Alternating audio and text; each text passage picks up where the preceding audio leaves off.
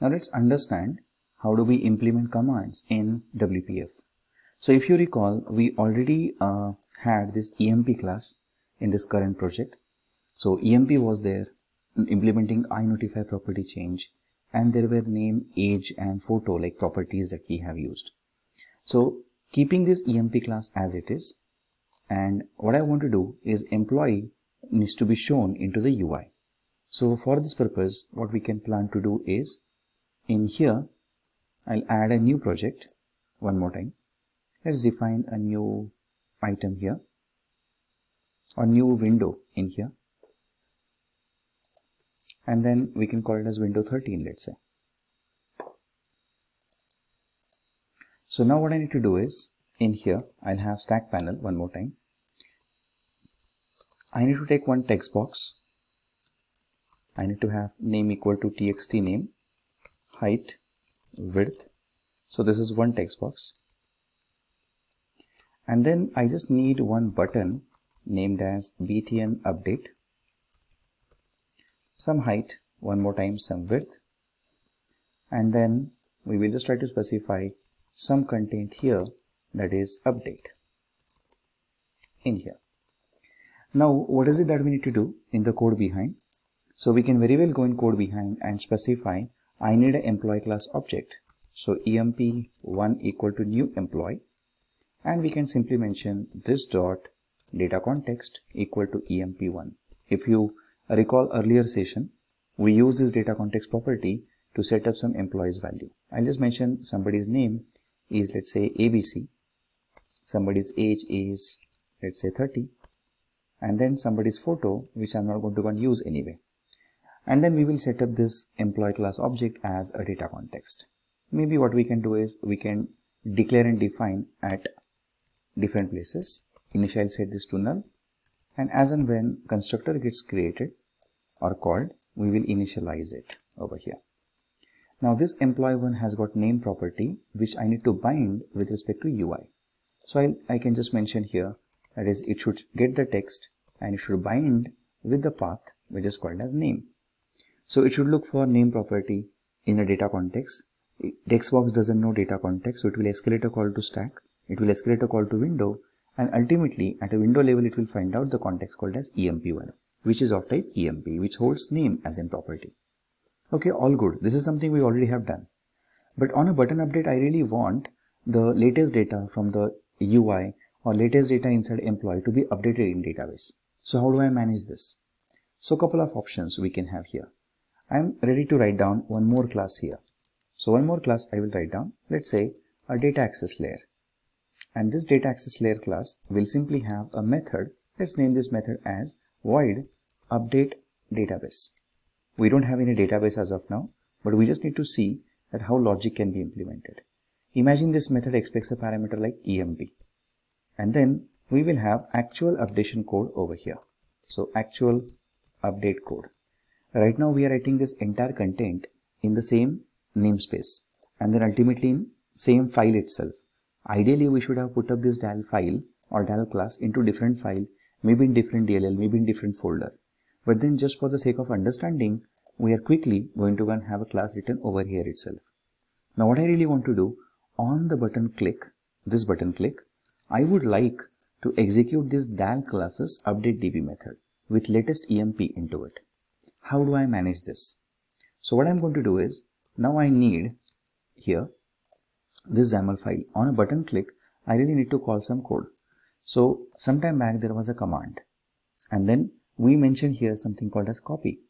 So I'm just going to mention here, that is, go bind yourself with the path called as, let's say, update command. Now obviously where exactly is going to be update command? Just like text of a text box had a property called as name, in similar manner command will expect a property called as update command.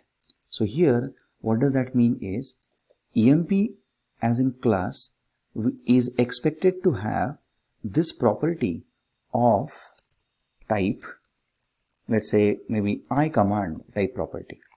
And then if I need ICommand and then I need update command here, ultimately what I need is, I can have property of type ICommand, but then I really need an implementation. So what I'm going to do before we proceed with this, I'm also going to write down one more class, which is going to be, let's say, maybe something called as dial commands, I'll call it as, and these dial commands will implement something called as ICommand. Now ICommand interface in case of WPF comes from a namespace called as system.windows.input. So I'm going to have this, I'm going to implement this interface, and there we are. We have two methods here, can execute and actual execution. So can execute, you saw sometime back button was disabled when there was no text inside text box getting selected before copy, and paste was not even selected when there was nothing in the clipboard. So which means there is some logic just to check whether we can execute the code or not. Similar way, right now before we proceed, I'm just going to go and return here something called as true, which means yes, we can execute the logic at any moment. This is hard coded, but we will understand how do I change this value later on. But as of now, what lies in execute is we want execute to give a call to update DB. So how do I link these two? I want execute to call update DB as in code. So how do I mention this? So here is what we will do. Dial commands, this particular dial command type should be over here.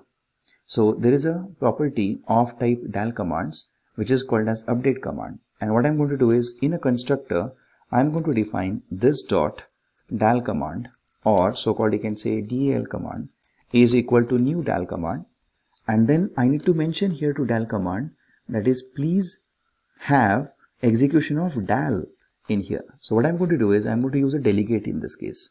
So I'm going to mention here object of dial. So let's say dial object, and then I'll mention here new dial object, and I'll mention that this dial object should be passed as a parameter.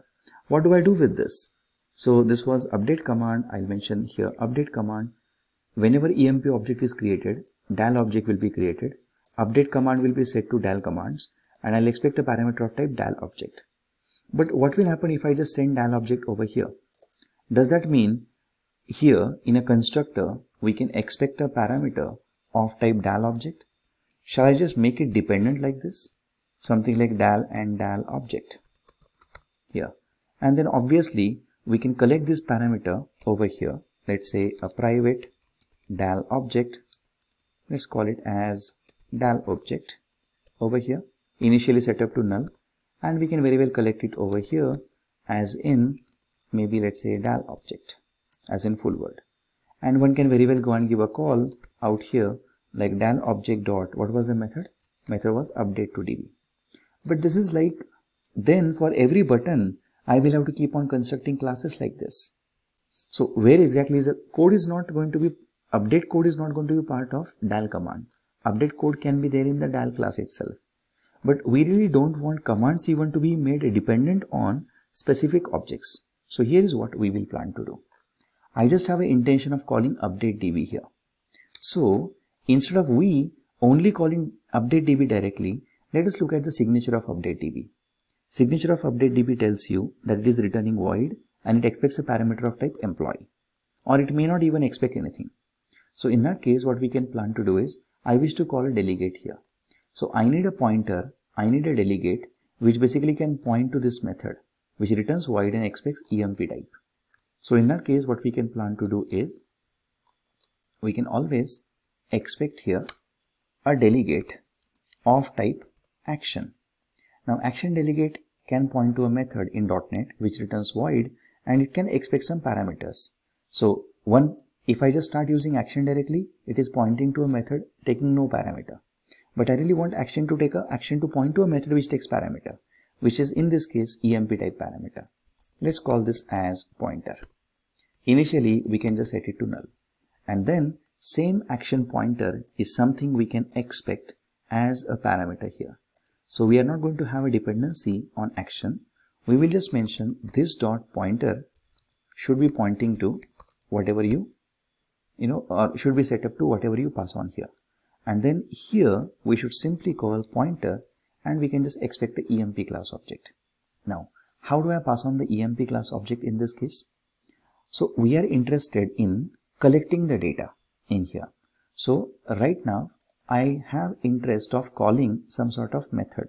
we can always expect a parameter of type emp as a second parameter out here in case we are interested, or whatever emp, like since you mentioned a method name itself, so that method is something we can keep on calling. So if I just call here, rather let me do one thing, let me have here no parameter passed, because that way I'll make it dependent on emp. So I'm just going to remove it and I'll call pointer in this case. We can very well pass on the command argument and then we can expect that parameter out here, but then we will just keep it simple as of now. Maybe in update db or so, I'm just going to go and remove the parameter for a while.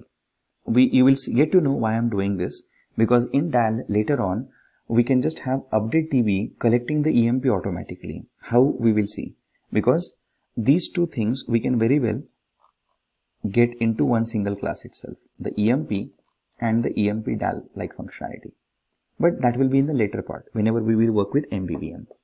So as of now what we have done is we have DAL command taking a pointer, and that pointer is basically getting called in execute. So this is the method which will be executed on button click, and then WPF runtime will get to know that button click will execute, button click will need a pointer, and we would have passed a pointer to a method which is part of DAL class. Okay, how do we mention this? How do we use this? Here we go, and we will just mention emp is acting as a source. There is something called as DAL commands acting as, just like name is a getter setter, update command, DAL command is also a getter setter. Now I should have DAL command acting as a getter setter. So maybe what I'll do is I'll mention this as underscore update command, and I will simply have a property constructed here. So we just have property constructed just now. Update command will be set up to new DAL command, but then as we discussed earlier, new DAL command expects an action parameter. So I have an interest of specifying whenever DAL command is created, tell DAL command, that is I want DAL object to give a call to update db. That's it. And then now if you notice, I'll just mention button update. Please look at the sequence. Whenever a button update gets called, I mention command to couple with update command.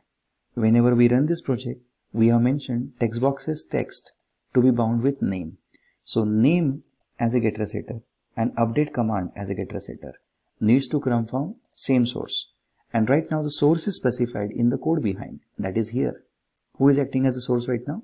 That is emp1, which is object of emp. Now while emp was created, I created name property value, I set up age property value, but did I set up command value? Observe it.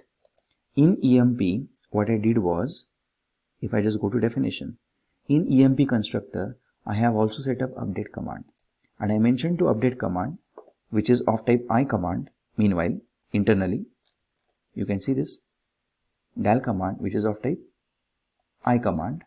So here I mention in this code, that is update command needs to know which method to call. So I just mentioned a delegate here. Instead of mentioning like this, easiest way is new action I need, and which expects a parameter of type DAL object.updateDB. So I am passing one pointer to DAL commands, which is bound with update command. So whenever button gets clicked, update command will be called.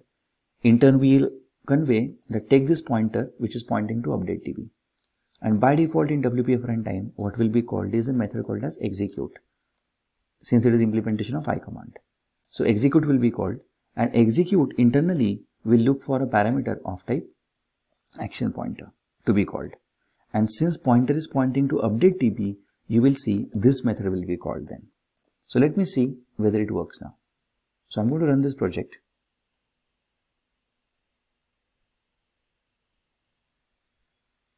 And then rather I haven't set up here window 13 as a startup. So I'm going to go to app.xaml and I'm going to set up here window 13 as a startup. Let's see what happens now. So if I click on update method now, see it goes to this. What button knows is it has to go to update command, which was here. Go to update command. Update command is of type DAL command. So what it does is, since update command is of type dal command, it goes to dal command class and tries to find out what to do is implementation of ICommand exists. So it goes, checks whether we can execute this code. It is said to be true. So yes, we can execute the code. Which code we are supposed to execute? WPF runtime will automatically give a call to execute method. What execute method internally does is gives a call to a pointer, which ourselves we have put up to it to point to some method. So see to it, pointer is pointing to update DB, because when we created update command object, that time only we had it conveyed that please take this pointer pointing to update DB. So now what will happen here is, if I just press F11, it is going to give a call to pointer, and if I press F11 again, you will find out it actually jumps to update DB function. So if you look at the code content now, in XAML.cs, I just have object created and set up object as a data context. But then actual logic of a button click is part of some other class completely. That is part of DAL class. So, and then with respect to XAML.cs, there is no button click code written as such. It's completely in separate file. So this separation of concern is achieved with the help of ICommand concept. So we will see this thoroughly by literally layering these facts, these classes, in the next MVVM demonstration. Till then, I have made my ICommand concept hopefully clear.